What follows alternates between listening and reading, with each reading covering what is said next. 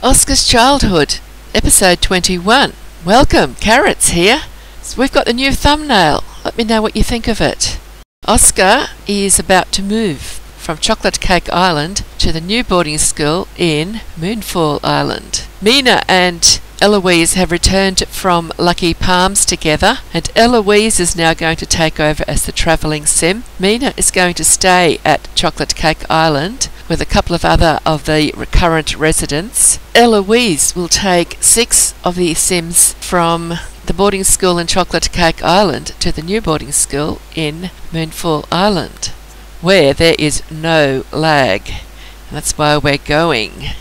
Also, Moonfall Island is populated with lots and lots of my sims, so it's going to be a much more lively world for them to be living in, and they'll be out and about doing all sorts of fun things. When they get to Moonfall Island, they will initially land in the base camp. It's a base camp that I built and placed in the world, and it's just a convenient spot. I was very shocked though when they got there to see it swarming with tourists. We've only got a total of 7 sims that we're travelling with. Everybody else that you will see in the base camp, they're all tourists. The sims we're travelling with are Elouise, who is the travelling young adult, and she's taking Erica with Whilimena and Gator, and Oscar, of course, and Eric, and his little sister Susanne. I keep calling her Susanna, but she's actually named Susanne.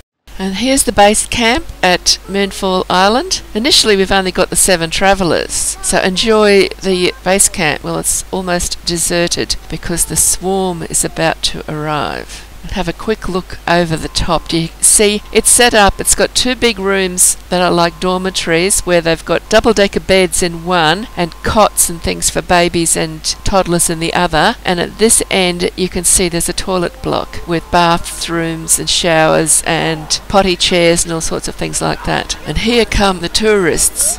They're mostly sims that I have made and added to other worlds that are in this game. So take a good look at them if you are interested in watching more episodes, because you'll probably come across quite a few of them again. Remember, Eric and Oscar and Susanna probably as well are going to be travelling and staying with relatives in many different worlds once Oscar ages up to teen, and he will be aging up to teen within a very few episodes. I haven't quite decided yet exactly how many episodes, but I won't keep him as a child until the game ages him up. Once we've had a good look around Moonfall Island, after maybe 2 or 3 more episodes, we'll get Oscar to become a teen. So now you can see this area at the front. There's computers and a desk there for the children to do homework if they're stuck here for very long. And there's a kitchen area with a stove and a fridge and some kitchen benches. And that's a better look at the bedroom where the Oscar and Susanne having a pillow fight. Remember we met Phil Oxley, the werewolf, in the last episode? Well, that's his wife, that fairy. She is Glory Flower Oxley. I see Christopher Steele there too, that sim in the bluish shirt, second from the right. Okay, now there's the TV area at the end, where the sims staying at base camp can watch a bit of TV if they want. I've tried to make it comfortable. There's another sitting area at the other end of this area. There's for the toddlers are going to stay. That's the cots for the toddlers. There's plenty of room for babies and toddlers and everybody who wants to stay at the base camp, but our little group of 7 won't be there for long. We're just having a quick look through. The middle room just has bunk beds in it, and the 3rd room at the far end contains the bathroom and a lot of potty chairs as well. There are a few tents and some outdoor cooking facilities on the outside of the base camp, as well as a few rubbish bins, just in case somebody has a bit of rubbish they need to get rid of. And there's plenty of room out the back for Oscar and Susanna to have a game of throwing water balloons at each other. And the world just outside of the lot appears to have plenty of spawners for metals and birds. There's wildflowers and metals and some birds. That's a spotted sixum at the front. I think it could be a moorcaw at the back. And I found Erica was able to befriend them both, so she did. Usually I find my sims can only watch birds, but those 2 were able to be collected. So I sent Erica over here to pick everything up, and she had a look at that mine shaft as well, but didn't attempt to go in it. Couldn't see any evil eyes in it. We've seen enough of the base camp now, and the time has come to send our travellers to the boarding school. This is where they're going to live, at least until Oscar has aged up to teen. It's a brand new build. At this moment, there is no lag in it whatsoever, and I'm wondering how long it's going to take me to put so much stuff into that build that it'll become unplayable. I'll really try hard not to do that. I want to keep it nice and smooth, just as it is right now. And once we get to the boarding school, then I'll introduce you to the 8 Sims I found currently living in that building. So we're going to have a household of 15. There's no pets though. There was a dog at Chocolate Cake Island, as well as almost 30 Sims at one point, which is why I had so many problems, apart from the massive garden and all the other stuff that was in it. The first Sim I found who belongs to the boarding school was Coral Carpenter. She was in one of the hangouts in town having fun playing a game on an arcade table. And she's enjoying herself, obviously. It took no time at all for all of our Sims, the ones I just put into boarding school, to head off to the pool. This is a local community pool, and it's something I placed there, and it is the pool that came with the Katy Perry Sweet Treat Stuff Pack. I like to use this pool. I can see Eric, Oscar and Erica. I think Gator and Whilimena are there too, as well as Susanne somewhere. I haven't seen any of them swimming previously. They don't have a pool at the boarding school yet. Maybe I'll let them use this, but they'll be able to go and meet townies, because some of the Sims in the pool at the moment don't live at the boarding school. There are a lot of Sims living in this world. I found that the mermaids that I placed in here have all lost their scales and they're no longer mermaids. This is the kitchen and dining area in the boarding school. The one in pink, that's Isabel Howe, and the bloke in the blue t-shirt is Harvey Miller, and that is Coral Carpenter in the white t-shirt. She's come home. And the little girl, she's from Barnacle Bay. That's Jeanette Bright. I found her living with the Inkbeards, and when she aged up from toddler to child, I decided not to send her back to Barnacle Bay because she just didn't seem to fit in anywhere. So she now lives permanently at the boarding school as well. There's little Susanne playing a computer game. Bailey Swain is the one playing at the other end of that group of tables. She's a teen from Moonlit Falls, and she is just about ready to go home, I think. I don't quite know why she's still at the boarding school, but we will find something to do with her, and if necessary we could send her home shortly and bring somebody else here from the Chocolate Cake Island boarding school.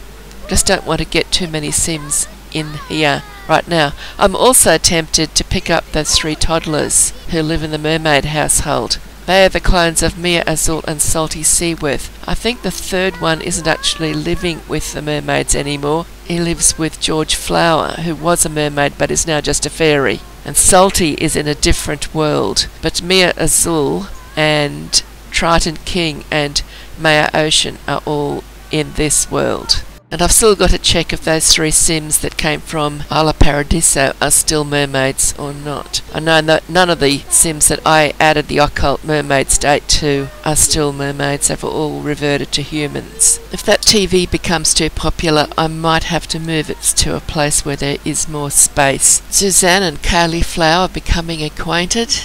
Now this is downstairs in the bedroom. This is meant for the children. There's enough room there for 8 children or teens. I need to sort it out properly because we're getting... Yes, well there's Gaylord Coffee coming in. He's an adult. We don't want him sleeping in here. So I better get this under control. I think we've got just the right number of children and teens at the moment for each of them to have a spot to sleep in one of those 4 sets of bunk beds. And on the left is where the toddlers sleep in their cots. We don't have any toddlers right now.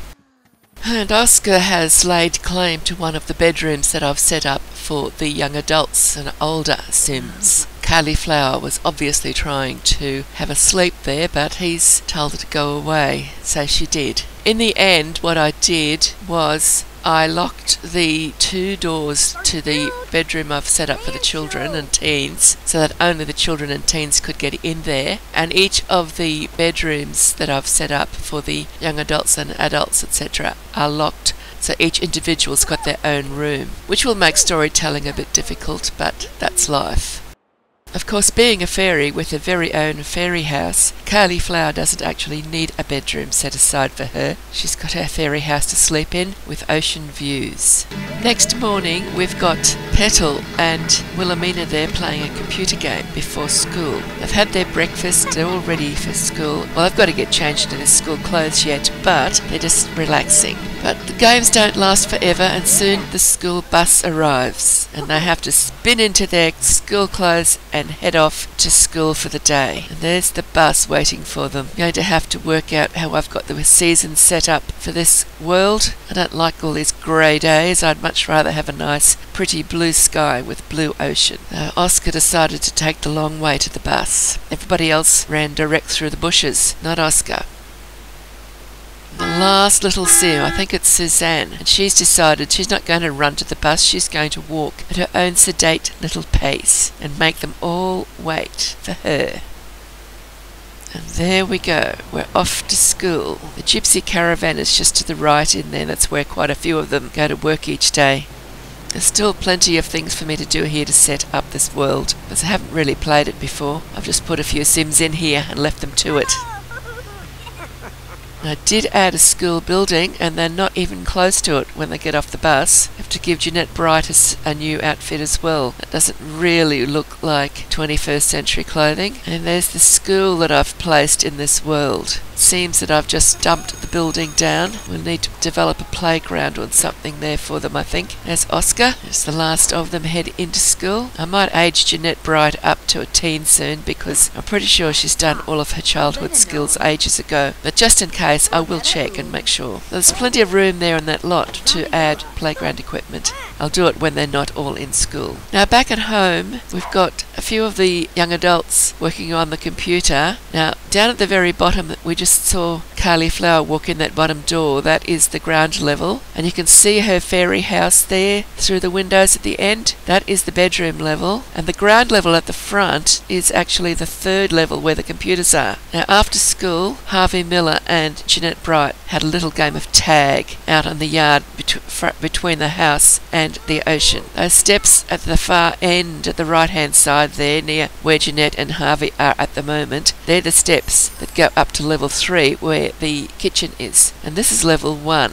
where the ground floor is when you're on the lower side of the hill. And I'm setting it up with a few skilling objects. And there is Erica putting a few things away. She'll be putting away gems and metals into those cabinets over there. The smaller cabinet of the 3, which is closest to us, is for the insects. That's Gaylord there doing his push-ups, just from a mod that I added. They don't do that sort of thing very often. If they do a lot to annoy me, I'll take the mod out and they won't see that happening anymore. Now I've already added a basement. I found 4 of Group Science Project machines, and I found that car in their household inventory as well. And in order to get the Group Science Project in, I either had to put it on the roof or down the 4th bottom basement, because it takes up 4 full levels because of that high flame that it lets out.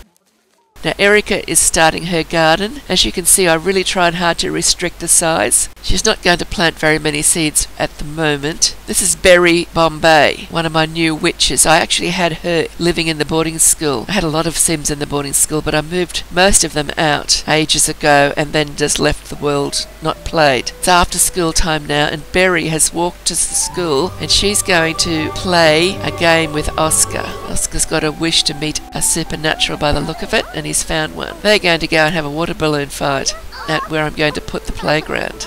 So Oscar and his new buddy, I'd like to see a bit more of her. There's a few other of these witches that I made, and other Sims as well, that I made fairly recently and had in the boarding school when I first was setting up this world, but then I moved a lot of them out. That's why I wasn't sure when I brought Elouise and the others from the chocolate cake boarding school. I wasn't sure who was living in the boarding school here in Moonfall Island at the time, because I knew I'd had a lot of Sims there, but I thought I'd moved most of them out, and it turns out that I did. But there were a couple of surprises, such as I'd forgotten about Isabel Howe and the teen who's there at the moment, whose name escapes me at the moment. That was a good shot. Knocked him over. He knocks her over too eventually. Might leave that water balloon fight, because they're going to keep going for ages. They're certainly having a lot of fun together. Whilimena has been told to go home with one of the little Sims in this household. Now, if you've been watching the earlier episodes, you might remember that I told you about Dan Steele. Now, Dan was the son of Patience and Christopher Steele in a game that I was playing way back in about 2010. And I found that old game, and I found in that game Dan was married with several children. His wife is Bonnie. Now, she was also born in game, but I can't find the game early enough so that I could pick up Bonnie's parents or any of Dan's siblings, because there were about 6 children in that family. So I've only managed to find Dan, his wife and his children, and they live in this house which I've built.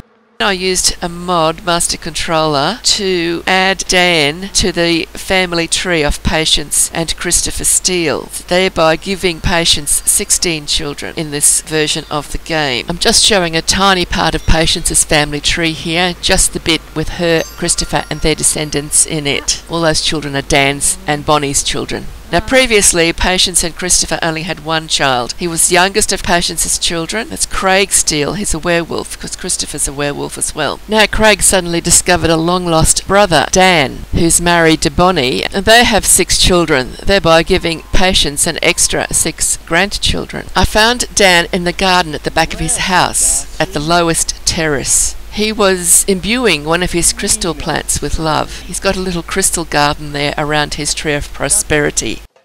Now, Bonnie was a born-in-game Sim too, but I've lost the save with her parents and siblings in it. So I've just got Bonnie and Dan and their children. Bonnie is in the science career, and her job is mad scientist. Their eldest child is a girl, Anne, and she's a teen. We're going to have to get to know these children, because it seems that they are all very actively involved in the residents of the boarding school. Several of the boarding school residents have got to become friends with or go home after school with various of the children and teens from this household. Genevieve Steele is the teenage daughter of Dan and Bonnie as well. Greg Steele is a child, and I found him riding his push bike home from school. That little girl behind there standing on the footpath is Susanne, Coffee from the boarding school. And then there's Bart Steele. I found Bart tending the lemonade stand at the alfresco market. This household was previously not active, and I wasn't controlling any of the Sims, so I had to go find them when I made them active. And then my reason for making them active was just to get pictures of them and to find out their traits, so I could let you see who they were, because they are beginning to interact regularly with the various little Sims at the boarding school. At least one of the boarding school occupants has to befriend little Bart, and of course I shut the game down without saving, so the boarding school occupants wouldn't lose their various wishes and opportunities. This was just a temporary foray into the Steele household. I'm showing you what I found when I got there. I was very surprised to find Donna Steele tending a humble harvest stand. I didn't realise children could do that. And I was even more surprised when Oscar turned up and started tending another of the humble harvest stands. Remember, I'm not controlling him at the moment. He's just come here. He's standing to attention, being very good, except he just stole an apple to eat. He's a naughty boy. Oh, she's got one too. I didn't know that. Hiding it behind her back. I think I saw them get into the money jars as well at one point. So you don't want to let children tend your humble harvest stand. I suppose it's okay if they tend somebody else's, sort of. Not really. See, she got into the money jar. That's Donna Steele. And Donna is a daughter of Dan and Bonnie Steele. And that's 5 of them. The final child of Dan and Bonnie is Barbara Steele. We will see lots more of her and her siblings and her parents in future videos while we're in Moonfall Island. And remember, they are all cousins of Eric's. This is inside the Steele house. It is a multi-level house built into the side of a hill, which I built some time back when I was refining my techniques, preparing to do my tutorial videos on building a multi multi-storey house into the side of a hill. The Genevieve's come in to speak with her little sister, Barbara. And there is Donna. She's about to sit down and do her homework. I think Whilimena is in the same room as Donna. She's sitting on a chair doing her homework as well. I decorated this house ages ago. I spent a lot of time having fun setting it all up. As they completed their homework, the children gradually wandered into the large room that was almost empty, except for Dan practicing his guitar skill. That's little Bart and Donna currently as his audience. The house is starting to get the basics. As you can see, those steps don't work very well because the ceiling is the wrong height and they couldn't quite adjust themselves. Strangely enough, the Sims are able to use them. They just look a bit odd to us. Now we're getting further down on another, I think this is the second lowest floor level. The bottom level has got a swimming pool. Now, as you can see, the house next door to the left, that's where Crimson lives. And just in case you haven't come across Crimson before, this is Crimson. She's wearing one of those magical skins I got from Moonskin 93. She's fairy mostly, but she's also got aspects of genie, and she could have other occults in her as well. Crimson's main duty in this game is to look different and wander around town, popping up occasionally, unexpectedly. She adds a bit of colour, sometimes a bit of mischief and mayhem as well. She's just a little bit of interest in what could otherwise become a rather boring experience for some of the local Sims. I thought it appropriate to introduce Crimson at this point because I've seen her popping up around town already a few times. If you're interested in building into a slope, this is the front door of Crimson's house, and that's the back door, but seeing the whole height of the house. And this is Crimson's house on the left and the steel house on the right. And then following the road along to the right,